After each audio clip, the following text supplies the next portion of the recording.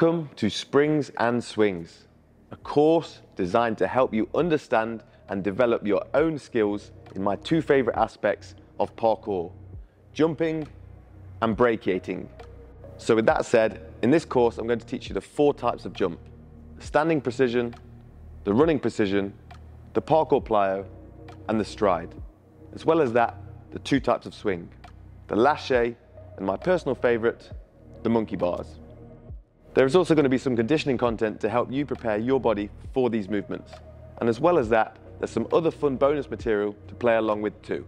I believe parkour should be for everyone, so I've tried to make it as accessible as possible using simple equipment for anyone with a gym membership, or I make suggestions for how to train it outside too.